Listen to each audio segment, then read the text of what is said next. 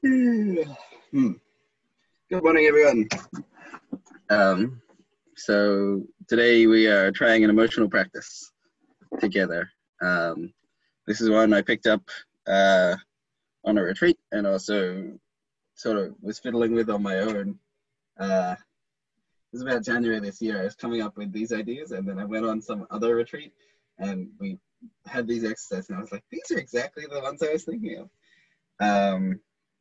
So what it is an exploration of mainly fear, anger, and sadness. So going into those places and sitting with them a bit as a group and getting real comfortable in like noticing the sensations in the body that arise with them, and then talking about it a little bit. So emotions, we're going to be in the often in the sensations in the chest because we are talking about emotions and often they happen in the chest. But also the rest of the body. So again, less thought, more emotions. But with that in mind, where would you like to start? Fear, anger, or sadness? I feel like sadness is always easiest for me to tap into of those three. Cool. It's a good place to start. All right. So feel free to close your eyes for a moment and notice any sensation in your body that it has a connection to sadness. Notice what is the quality of sadness and how do you know that you have sadness? I have like a tightness in my throat. Yeah.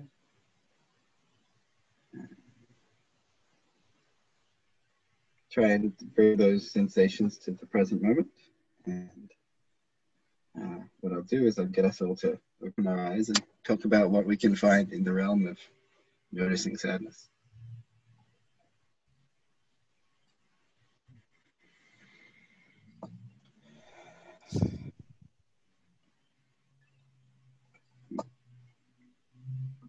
So, sort of tightness or pulsation between lower throat and upper chest.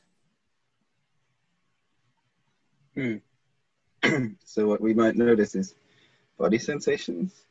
What we might notice is other emotions that are related to sadness. What we might notice is thoughts that are encouraging us or inviting us to go to other places. But yeah, what is, if you bring sadness to this present moment, what do you find? Definitely some fear connected to it. Well, there was like a second ago before I said that. And somehow, maybe it seems. Certainly a sense of longing, desire for something. Physically, I always feel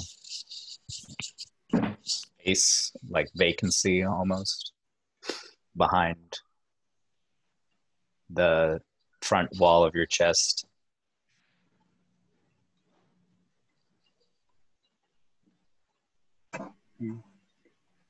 I have like a quivering in the center of my chest.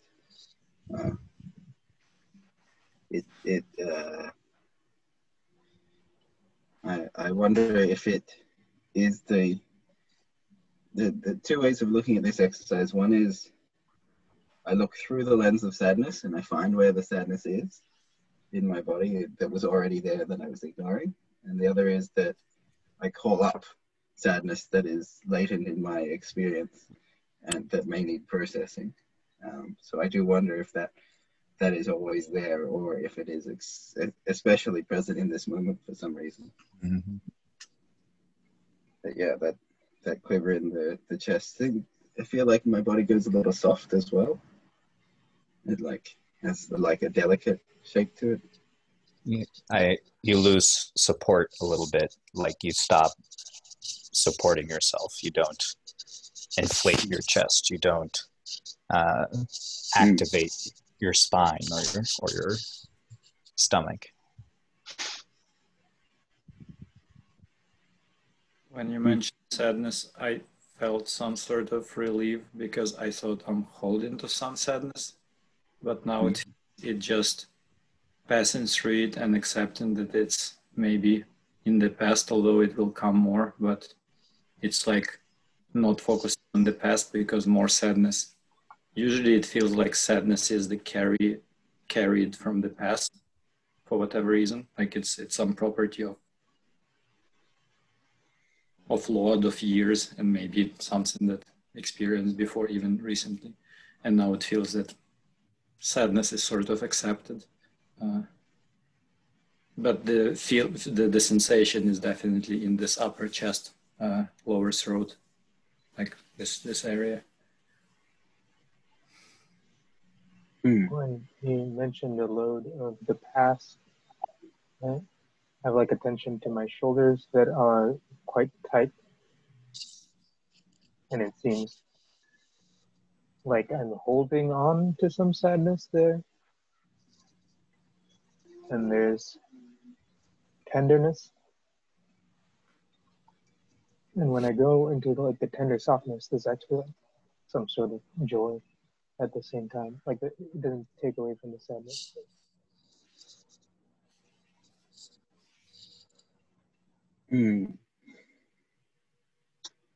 One way of thinking about this, if we're pulling up the wells of the past, I often build this dam that holds back all of the things that were sad. And this is like inviting us to look through the sadness, lets us to empty out the well a little bit. Obviously, if you find there's like a really big well, maybe it'll take a bit longer to empty out, to sit with, to like pour out those things that have filled it up.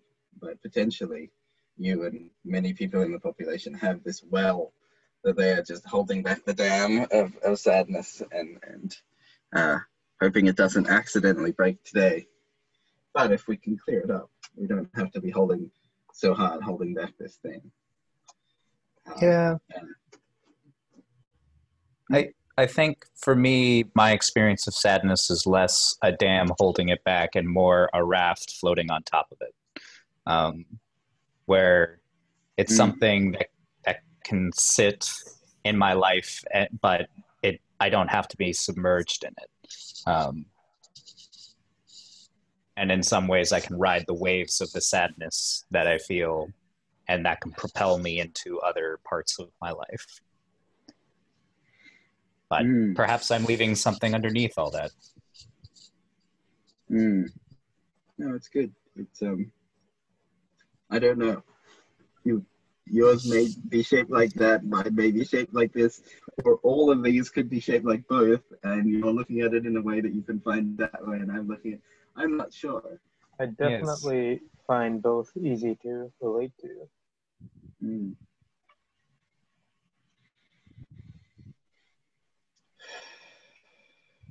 What we might do is shake that one off and switch. Shall we go to fear or anger? Feel free to stretch, shake, move the body. Sadness has this like stagnancy in it a bit, but we don't have to stay there.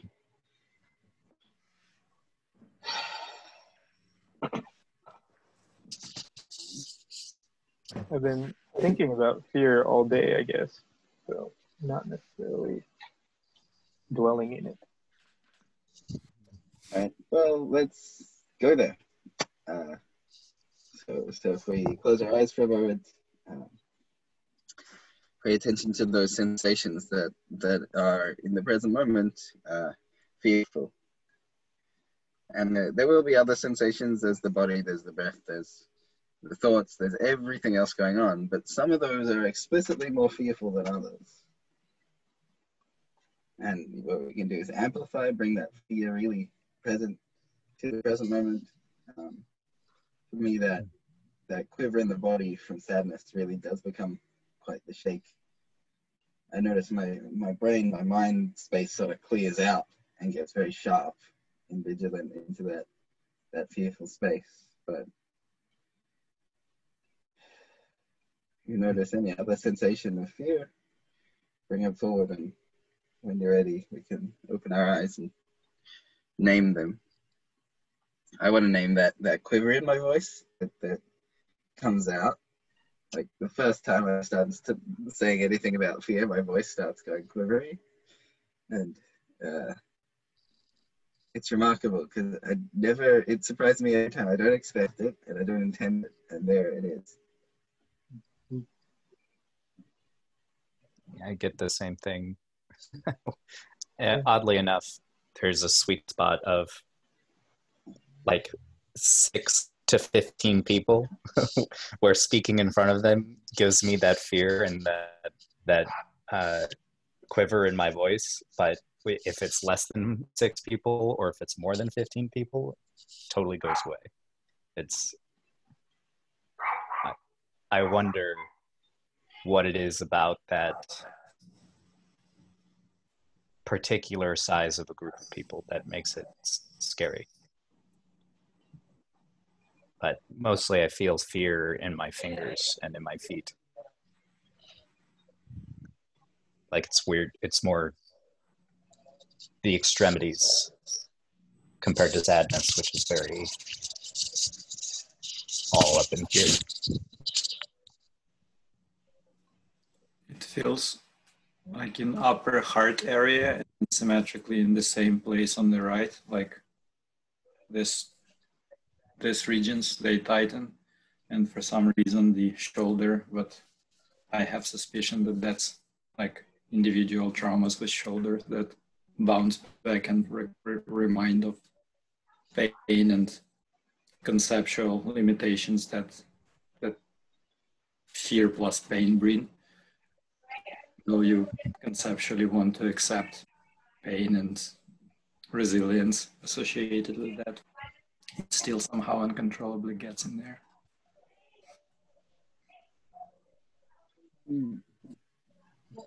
You made me think that probably part of why it's in my hands and feet is defense, is wanting to defend or to act or flee. And so that is my training that I received, those traumas, is that you can block your face or whatever. Here reminded me of holding to identities. We talked with Ray yesterday about this, and it just reminded me back that this is one of the fear that it feels, regardless of focus on that, holding to identities and somehow grasping whatever you perceive is yours or owed or should seem futile, but it seems futile, but it's recurring, and fear of stepping on the same spot of holding to identities is present. Because identity is constantly created, and even like I feel that for the longest time I wanted to reject identities, and with older identities sometimes it feels it's easier, but then they just constantly create it, and there is this grasp.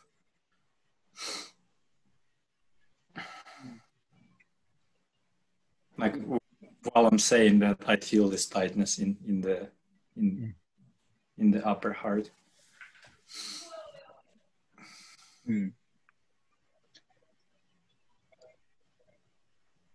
One of the effects that I feel fear has is it shoots me up straight into my head.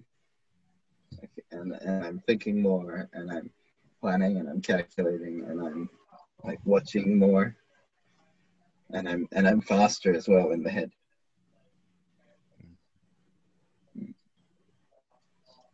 I feel that space right behind your eyebrows, like something there, but it has a very different effect for me, where it's not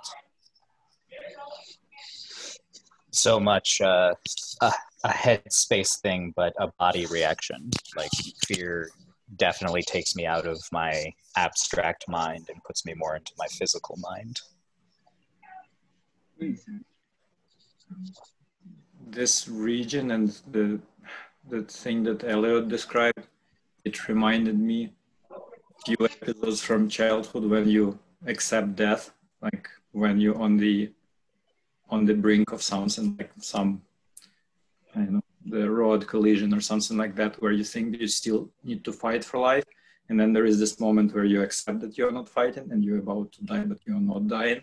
And this switch from fear to complete acceptance, it's a very captivating moment between this analytical, what Elliot described as like thinking faster, how I still can save myself, what is in the fear that will save my identity or whatever I am, and then accepting all of that and just like going in this space.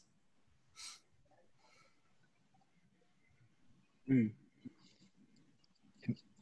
makes me realize that perhaps the reason fear takes me out of my abstract mind is as the abstract mind feels very divorced from fear, and that like that is the part of the mind that plans and solves and does all these things. And so the moment I am in fear is the moment that that abstract mind has failed me, and so I latch on to the other parts of the mind that might still escape. Definitely feels like you said, training. For me, my training is think faster. Think a way out of this one real quick. Yeah. Or I don't know if I was thinking more like habit than training. Yeah, I mean, it's all the same. How do you get habits? Yeah. Yes, true training. But yeah, I was thinking less deliberate, more it happened that this is my habit rather than I was trained in getting to here. Yeah. Ultimately, I want that quickness to be present with me all the time so that I'm a greatly quickened person. But I want to not be, I also don't want to be trapped in those habits. Yes. I want them available, but not trapping. And that is the fine line for fear as well, is that it's a very short jump to excitement. And in that way, you can use fear. Yeah. And there is that line of, do I actually feel in control of the situation, which might be connected to exhilaration versus fear. How out of control do I feel? If I'm just a little bit out of control, maybe I'm still exhilarated. All right, I think I should shake off fear. Feel free to get it out of your system. Ultimately, there's something about these emotions that often get tagged as unwanted or I don't like this, like fear bad, sort of. Yeah. And with some practice, we want to get to the other side of it. So it's like, these things are actually good and useful. I mean, fear gets me out of danger. Therefore, fear isn't a bad thing. Fear may be the bearer of bad news because I'm in danger. But fear and anger, sadness, all of them should be treated as maybe hard at first, but treated as like wonderful messengers. The other side of that is they bring with them these cool capacities like thinking faster, and like sadness has that softening of tension, and so those are two really powerful. And anger also has this. We'll get to that in a moment, but these capacities that are not otherwise there. So if you'd like to close your eyes and check into anger. So noticing the present moment. First thing that I notice is my voice goes deeper. It's like, let's get connected into that thing that is like a deep well of power. I feel it all in my jaw. Yes. There's something interesting about jaw lines and Weimaker beards on their jaw, I think. And that's because there is an anger that goes to, and that's where the power comes out, often through leading speech. But Well, and just mechanically, you're also less likely to be knocked out if your jaw is clenched and you have a contiguous bone and Ooh, all of that. interesting. I hadn't thought of that one. That's very cool. I feel But like my checking in with, yep, the rest of heartbeat the body. is much more pertinent now. Like my heartbeat just is more front and center than it was with the other two emotions. Did it speed up or did it just get louder? Just louder. Yeah, I wonder if there's like a blood pressure thing. It's just pumping slow still, but harder. Every pump is like Hmm.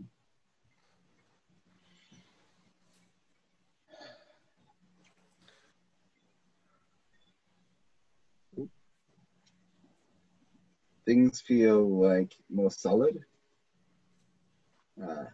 Both myself and the rest of the world. If I'm going to punch a wall, I feel like my fist is going to be solider, but also the wall is going to be harder. So I better hit it double as hard so it actually breaks.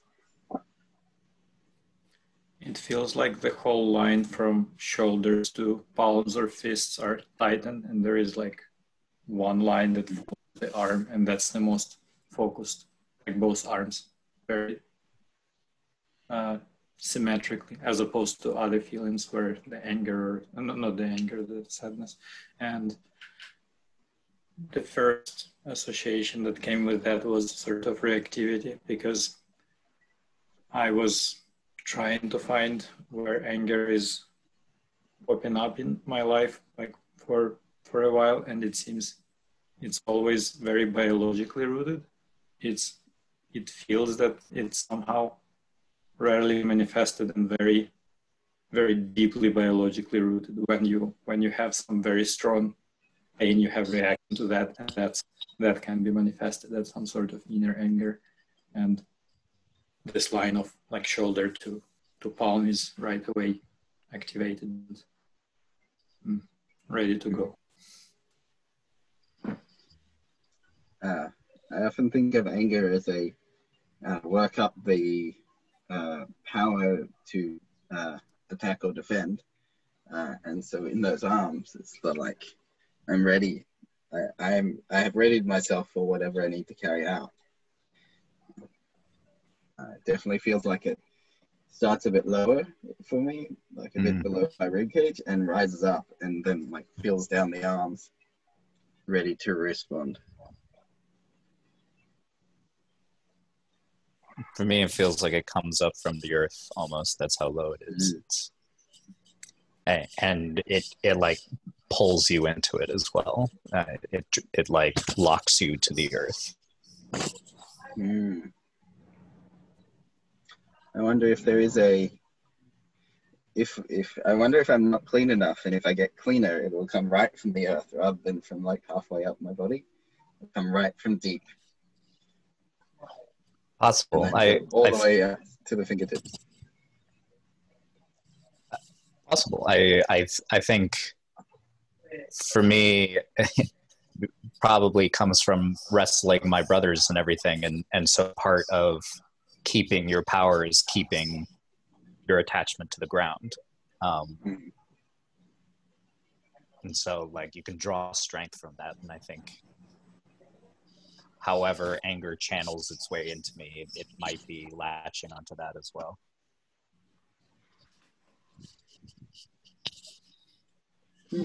Get the impression that it feels like I'm a dog with a leash on me, and I'm just like wanting to surge forward, like there is some sort of fence or barrier or something like that, and I just want to push through it.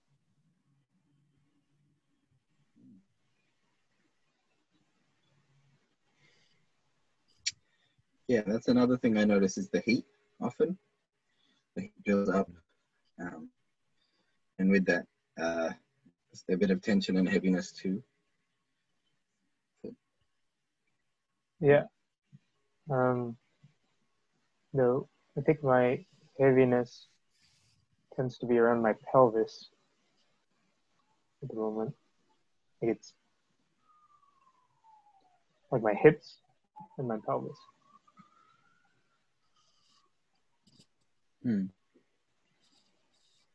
I wonder if it's associated with how you wanna imagine yourself dealing with whatever anger is meant to deal with, like what you used to throw at the object of anger. And like it feels for me right away this sort of metaphorical arm that like I'm being completely subsided and there is just two arms hanging in the air without any other parts of the body, and they just like stretching from the shoulder to the tips of the finger, and like that's all there is to my body. That's an interesting thing about anger as well compared to the sadness and fear is that for me at least sadness and fear is very internally directed, but anger is externally directed. It's something that I want to pull out of myself to crush something else, as opposed to those other emotions. It's really Now I wonder if it's going to my hips and heavy there because like in grappling, when I grapple, like it's all about the hips versus punching. And I wonder like I'm thinking about elbows, the most like damaging part of my body. Your knees. Knees, weirdly, it's for some reason bottom part of the body always plays in some sort of grounded and relaxed and maybe fused into earth and ground, and it's more peaceful force, I imagine. Like it's a force of constant move, like floaty, rivery, and earthy. The magic of earth, the earth's magic. The arms, they are like in some sense very reactive because there is no thinking to that. They just move and act on the world.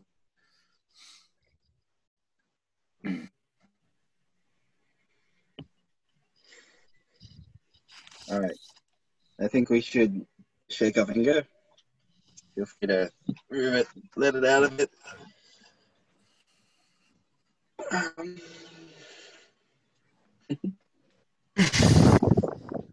It really fascinates me how it really is in the body, like the tightness or the heaviness or the quivers. They're like right here, and when they do move, they do move themselves.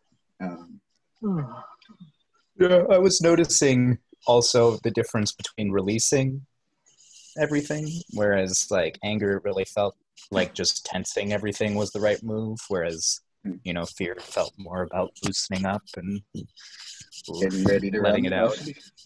Mm. Yeah, I mean, just the way that because the anger, it felt right to just tense and like exert the energy, whereas like fear, it felt more about rolling everything so that the I don't know, the closeness, the pulling in of fear just counteracts it a little bit to roll everything out. Releasing those emotions feels different to me. The remedy feels like it should be different.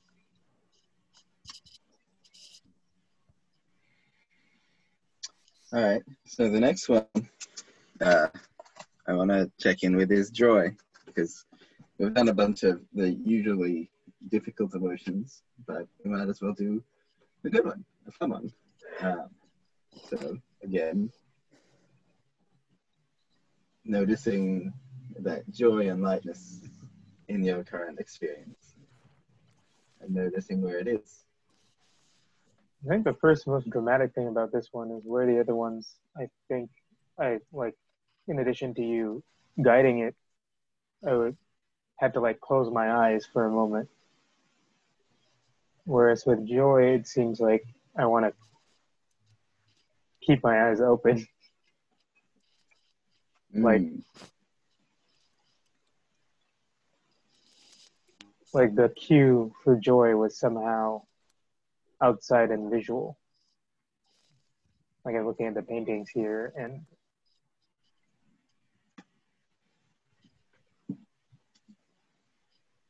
yeah, that. I wonder why it was easier that way. I mean, I certainly relate. I think joy is an easier emotion to summon for me.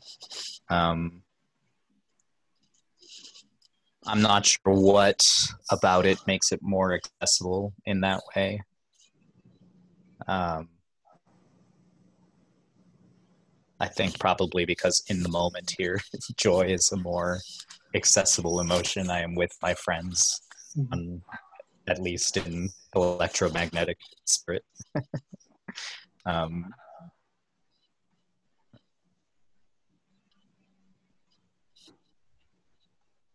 so I'm curious why that is more accessible, and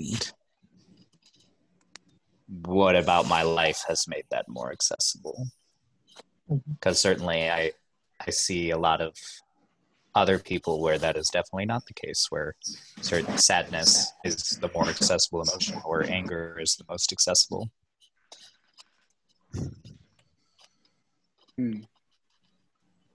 I feel like a general lightness. Like everything is like floating a little. My visual field, like I'm gonna use the word luminous. The things that are colored are brighter somehow, and you can see it in my movement of my body, and then also my voice. It's a bit higher and it's a bit jumpier, because that's like a light amount of joyousness. It's popping around. It feels like it's on the level of skin, like covering all the body and a little bit electrifying it, like a outer shell, and mostly focused also on arms, but partially going to the like hips and legs, and yeah, covering the outer shell. There is no deep inner location. It's just the surface of the whole body.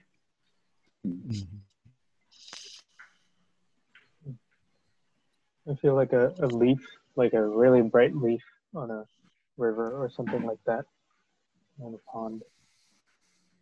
Kind of just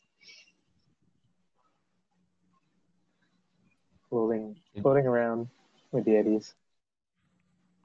Yeah, in the same way, anger was an emotion of earth. Joy is very much an emotion of air, where you know I want to be more in the air and out in the air, off of the earth. So this also reminds me of noticing the difference between gravity and lightness, where if I check in with the lower half of my body, the half that's facing gravity, I can feel this heaviness down there. And then if I check in with the like upper half of my body, the half that's facing upwards, so like the top of my shoulders, tops of my hands, there's like a lightness there that is different to the heaviness that is underneath. And joy sort of has me check in with the lightness, the bits that are on top, a bit more than the bits that are on bottom.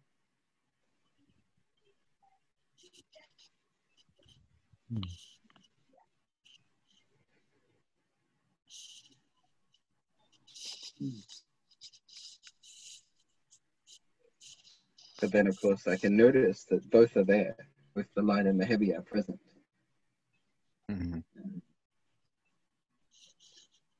It somehow hints to the anticipatory nature of joy, although I realize that in most cases, like joy could be and is like the absolute presence, but the anticipatory flavor of joy that is like electricity, the hum of our body, is more noticeable and more visceral, and it's very like physical, sensory. It's sort of like another type of sensation, extension of maybe tangibility, and then eyesight and hearing that is just humming with electricity. very active force, the magic of electricity, the lasers and plasma.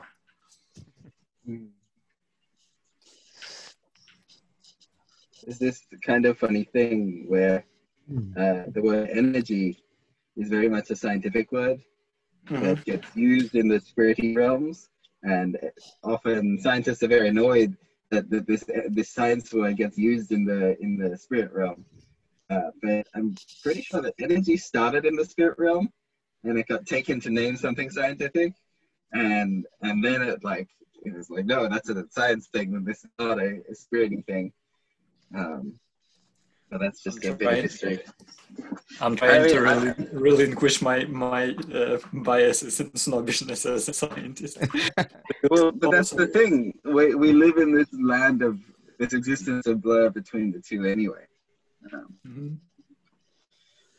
But yeah, so that's joy, as we can feel it.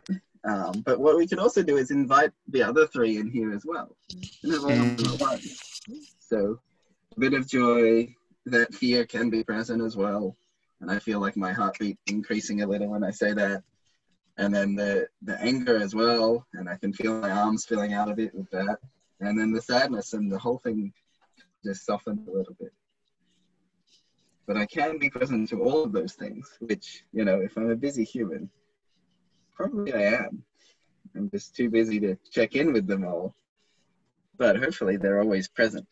And hopefully they're not building up like a dam or an ocean that I'm floating on, but actually I'm present to them as they come and go. I gotta admit, when we did that, I just started feeling a little bit nauseous.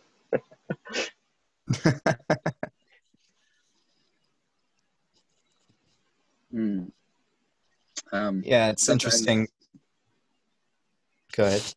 I was going to say, I think headaches are a combination, for me it feels like, between anger and sadness, that I don't want to deal with either, and so they dam up and then they become a headache.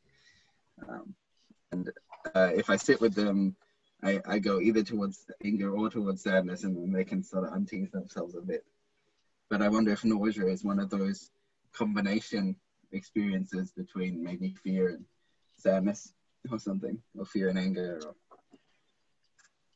Yeah, I mean, certainly it's an interesting experience to feel how the emotions interact, and that my sadness makes me angry, or that my anger makes me a little sad or afraid or happy in those ways, and how do they flow and give and take between each other.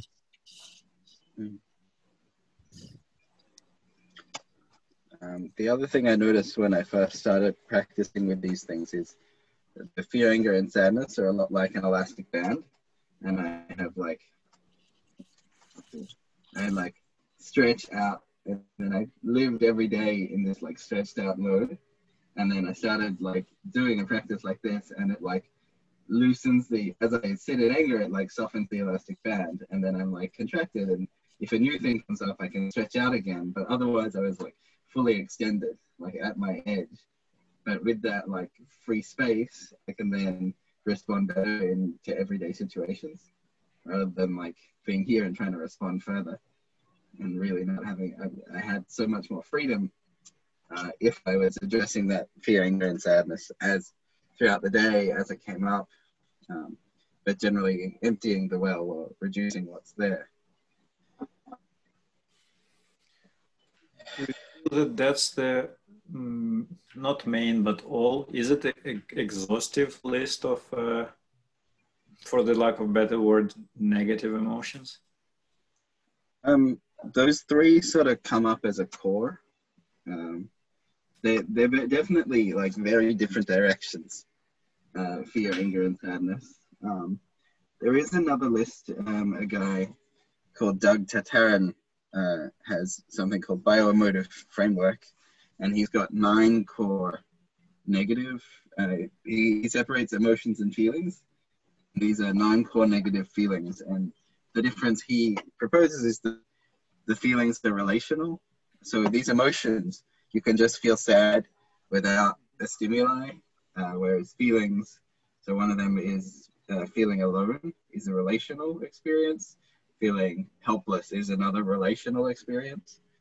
And then he does similar that you go with him, go in, release if things are locked up, and then clear them out so that you can have relation without the presence of the built up well of the negative emotions, but negative feelings. But yeah, these three, they seem to somehow be the root. Many other ones come back to them. There's like frustration is on the vein of anger, and like being upset is on the vein of sadness, and anxiety is on the vein of fear. But it seems like these three are the core of the emotions.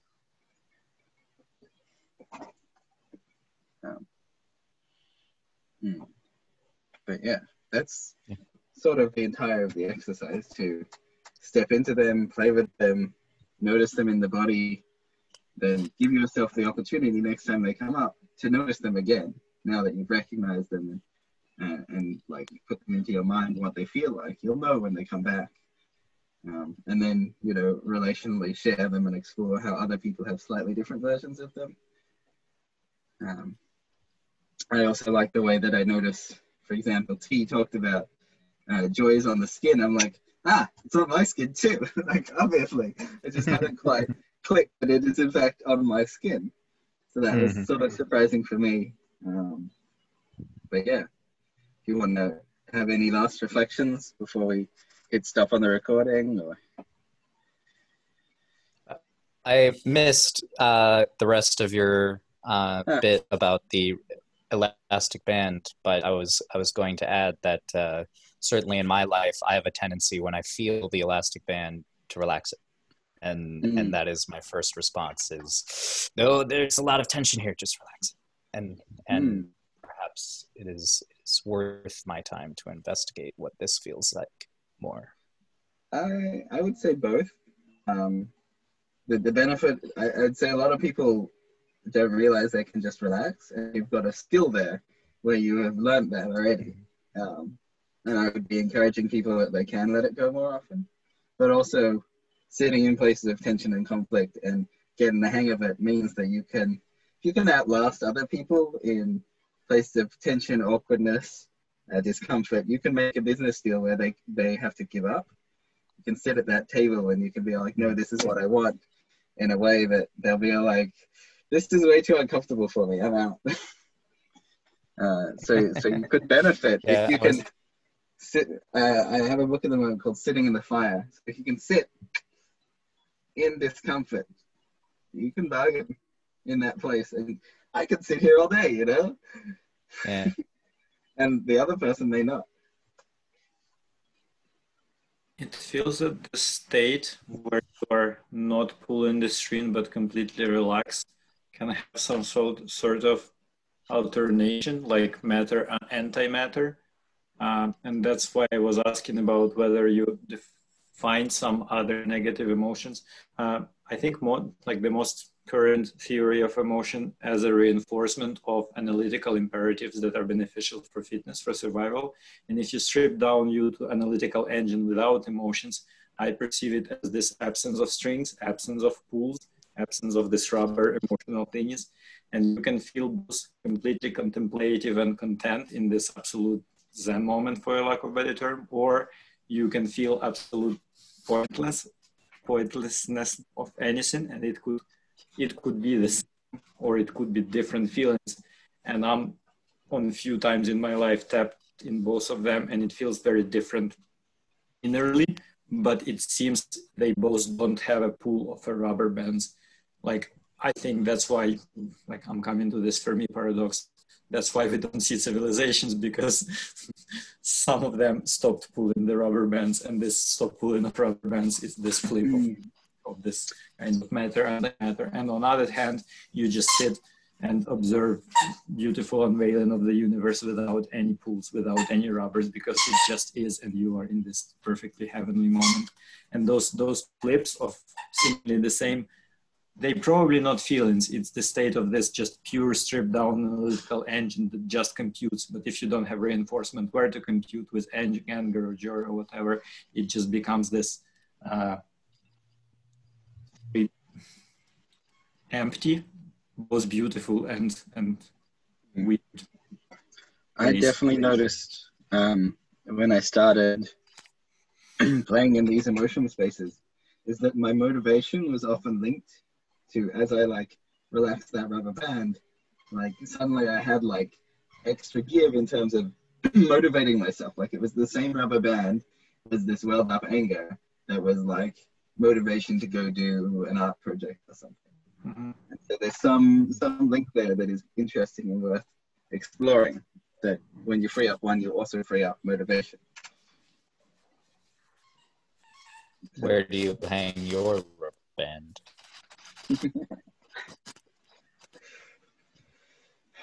I mean, this whole conversation has reminded me I should spend more time in emotions generally than I currently do. And I assume the motivation will come back to. I think it's easy to forget to sit in your emotions when your normal interaction with other people is through this medium. Uh-huh.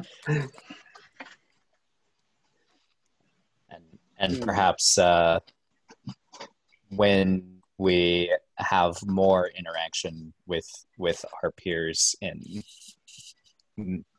our physical space, that desire and ability to live in emotion will return just as easily.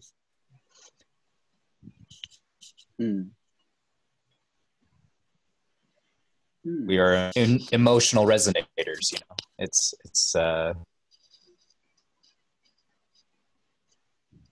interesting experiment to see all these resonators in their little Faraday cages. Well, thank you all for coming. Thank you. I hope you enjoyed. I hope you have stretched out and relaxed your elastic bands. Yeah, I'm gonna go dance, baby. Thank you.